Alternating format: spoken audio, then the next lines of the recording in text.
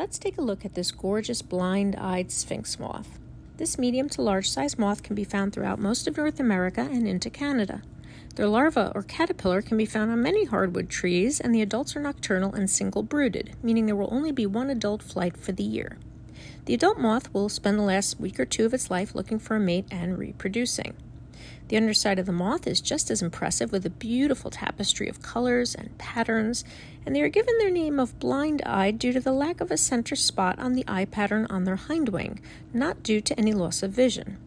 The blue eye spot is surrounded by rich black and rose coloring, and this species also has quite a bit of scalloping on its wing edges, which helps with identification. This particular moth is a male and was likely on his way to finding a female when I encountered him. Now that we have visited, it's time to let him be on his way to secure the next generation.